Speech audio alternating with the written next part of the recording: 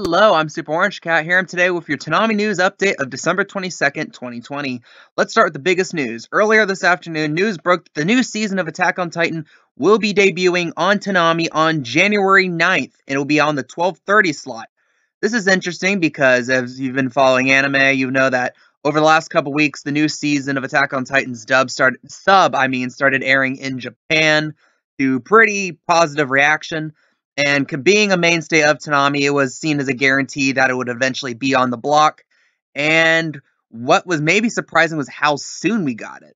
Now, first, and they also come with a new schedule for the 9th. So I'm going to read the official Toonami announcement on their Facebook page first. Witness the final season of an epic series. Toonami is proud to announce the 4th season of Attack on Titan, premiering on January 9th at 12:30 a.m. Plus, the block is expanding by another half hour, so check the full lineup below and prepare yourself for Toonami every Saturday night from midnight to 4 a.m. And the lineup for the 9th will be at midnight, Dragon Ball Super, 12:30, Attack on Titan, 1 a.m., Alicization War of the Underworld, 1:30, The Fire Force, 2 o'clock, Ass Class, 2:30, Jumaseto Death Beats, presumably Death Beats, I don't say if it's Death Beats or Machu Picchu. 3 a.m. you have Naruto Shippuden, and 3:30 you have Demon Slayer. Now, this is pretty interesting. This is a very small change, only change being that Attack on Titan's out at 12:30, and then everything after that shifted back one. And that's a lot to unpack here, because like I said, you have Dragon Ball Super. I think they're committed. At this point, if they're going to keep it in for this update, a Dragon Ball Super will be the mainstay at the start of the block, regardless of if it's a rerun or not. Because Attack on Titan does have the profile where, in theory, it can lead off a block. It definitely has the fan base. But I guess Toonami made the decision that they thought that more people would tune in for a rerun of Dragon Ball than a dub premiere, by the way. This is another note I'm going to bring up in a second after I mention the schedule here. Then you have Alicization. It's kind of been disappointing in the ratings so far. That got pushed back to 1. Fire Force, note this is a TV dub premiere, 1:30, Season 2. 2 a.m., you have Assassination Classroom, which was probably the biggest smash hit of 2020 on the block. It's at 2 o'clock now. Jumaseto Death Beats, because I guess they're either going to rerun the show again or they're going to use a couple weekends early in this new year to air the 4 episodes that didn't air on Toonami, I suppose. That's interesting. I really feel like, at best case scenario, this is a Trojan horse to have the block be larger so that in a couple weeks when Jumaseto Death Beats, air quotes, finishes, then we'll get something new. Like SSSS Gridman, most likely, because we already have the announcement that will be coming sometime in January. And then you have Shippuden and Demon Slayer reruns thrown at the end of the block. Unsurprising there. But here's the interesting thing about Attack on Titan, and perhaps the reason why it's being announced to air this early, because if you know how the world is, especially with regards to dubbing being a very slowed down process now, a lot of people are surprised. A lot of people are like, yeah, Attack on Titan sub is airing, but it's going to be a little while until enough dubbed episodes are ready for Toonami to pick it up and to confidently pick it up without risking having to stop it at some point or do what they did back with My Hero Academia, where they have to rerun episodes mid-run, which was an awkward thing that happened back in last year. But yeah, and the reason why is the fact that back in 2014, so 6 years ago, Toonami, in what in retrospect might be the best business deal they have ever made, had the deal to get the full dub premiere rights to air first, which means because Funimation at the time were not putting much emphasis on streaming. So basically what you get is that Funimation now cannot air the dub until Toonami airs the dub, which is, considering how the world is now with streaming and the exclusivity and having first rights to air something, this is a massive win for Toonami. So Funimation is probably pushing Toonami to pick it up, and they're probably gonna make these dubs at full speed because they want to be able to put them on their app, and they can't put them on their app until Toonami actually airs them. And also the fact that, much like My Hero Academia, how that got moved to the front of the line when dubbing had to be done at home, this is a big name blockbuster title. Like, it is, like, of all the titles Funimation has, like My Hero Academia and Attack on Titan are arguably probably the 2 absolute largest. So of course they're going to put emphasis on those because those are their moneymakers. So there's gonna be a strong push to dub this show.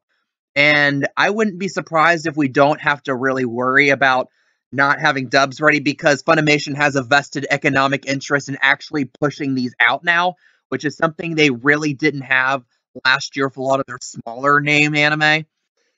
And that's at least a good thing for Toonami, and Toonami appears to be taking advantage of it. We're going to get it sooner than a lot of people thought. I was thinking late January, early February for getting this. Looks like we're getting it the second weekend of January. However, January 2nd, we don't know what the schedule for that is. I've had some people say, well, the long-term schedules are up and it's a normal Toonami week. Well, like with what happened this past Saturday where we got movies, which only a week or two before we thought was going to be a normal week, these things can change very fast. So I would not take that as a given. We could have a marathon. We could have a relatively normal schedule. However, they would probably have to at least post what that schedule is because, I mean, at the same time, it's going to be interesting to see. It's going to be interesting to see how things come up this month. And another little note I want to make, kind of tying to the point I made about dub exclusivity early on. Note, like I said, a theme in my top best and worst things for Toonami in 2020 videos. One of the themes was being able to have the rights to air the dub, especially getting it first. With the era of streaming and how a lot of streaming services want to throw their things on there as fast as possible, be the first ones to get it on there. What we find very interesting here is how I mentioned the fact that starting in the year 2020, we only got 2 true dub premieres on Toonami, that being the 2 different seasons of War of the Underworld. Someone in my comment section in the last video pointed out, well, Golden Wind. Yes, that is a true dub premiere. However, I didn't include that because the dub started airing in 2019. So I was thinking only shows that started its Toonami run in 2020. So to address that there. And again, interesting, pretty big news. I'm a little disappointed Jim Aseto's still here. But like I said, best case scenario, that's just a Trojan horse for SSSS Goodman. Gridman, not Goodman. Imagine an anime of John Goodman. That'll be fun, And that'll be interesting to see where that schedule is. I'm really interested to see where they would shuffle that show in. Knowing Toonami, they'll just take the lazy route and just throw it at 2:30 in the morning where Jim Aseto is now. That'll anger a lot of people because I've seen a lot of positive reaction to SSSS Gridman being picked up by the flock. But again, it's going to be interesting to see. And that's not the only news we have today. A couple more things I want to push out quickly. Usually, since it's Tuesday, I usually do Toonami rating videos. And yeah, and here's the interesting thing. Like I mentioned earlier, there were 2 movies that aired on last Saturday night, and that being the Wonder Woman movie and a Justice League movie. What I found interesting is ratings are available for the Wonder Woman movie, but I can't find anywhere the numbers for the Justice League movie. So all I can report is that the Wonder Woman movie got a 0.23.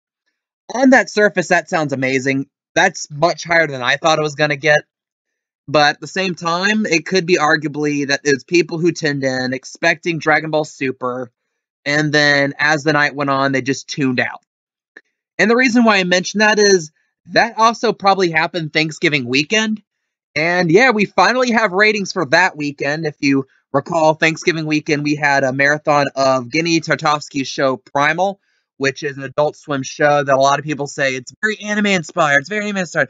Genndy himself went out and said that he did not want the show to be on Toonami, which makes it funny that considering that we got a marathon on Toonami of that show for season 1. And the ratings for that show on Thanksgiving weekend went as follows: 0.21, 0.17, 0.17, 0.16, 0.12, 0.11, 0.09, 0.08, 0.09, 0.08. And this is a weird set of ratings. For marathons, usually we start low, but we have very, very great retention. As in, usually start like a 0.13, and at the end of the night, you have like a 0.11, which is it starts low, because a lot of people don't have interest in watching something they've already watched. But the people who have decided to watch are just going to watch the whole thing because they want to watch it again. They've committed to watching it again, But we have something different here. Like, you have a 0.21. If you told me that a marathon in the year 2020 would have a 0.21, I would have thought Tommy had found the second coming of Christ or something. This is an amazing way to start a marathon ratings-wise. But then there is no retention. It just keeps dropping throughout the night. with these numbers below point 0.1 at the end, I think these are numbers that were lower than the Promised Neverland's marathon ended at. And I find that interesting. And some people have had their theories about it. A lot of people saying a lot of people probably were interested, but like were just more or less bored by the show. And I don't blame them because the show is a very it's an artsy show. Like they go out of their way to avoid. I don't think there's any talking at any point during the show.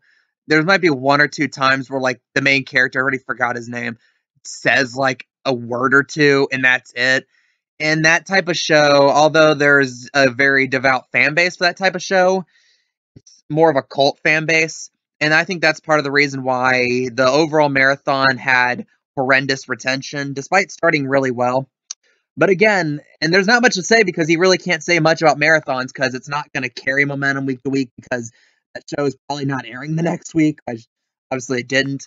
And again, but the big news of the day, that being Attack on Titan Season 4 debuting on Toonami January 9th at 12:30 in the morning.